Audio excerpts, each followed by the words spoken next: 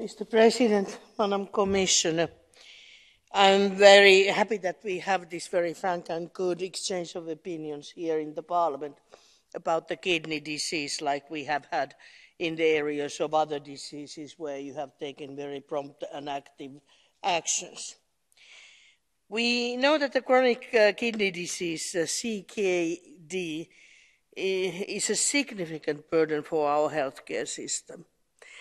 100 million Europeans suffer from it, and predictions are that it is in sharp extension and increase. And of course, that is easy to understand. We live longer, we eat more medicine. There are the big other NCDs, like we heard about diabetes and we heard about blood pressure and our livelihoods and what we eat and what chemicals do we get in ourselves. That all gets on our kidneys.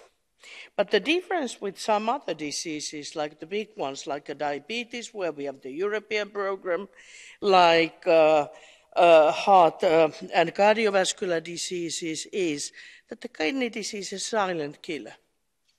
We do not raise it as a big issue in our member state level. The patients most often are not aware of the situation before it is already in severe condition. Even though it in some cases would be preventable with different choices of a medication, for example, if there's the lack of understanding, the prevention is undone. And then when the doctors do not that often take that as a priority, the patients do not know, and the healthcare system doesn't prioritize and understand it. There you have it. And it keeps on growing and spreading silently in our societies.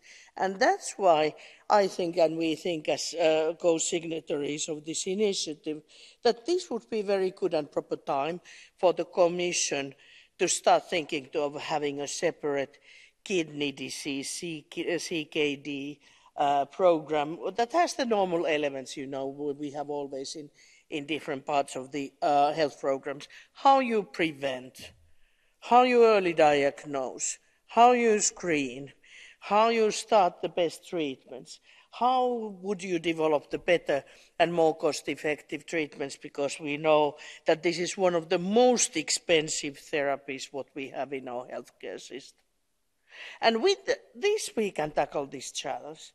But I'm only afraid that if this is only one part of that NCD program and not even lifted as one of the highest, we might be not able to tackle the challenge.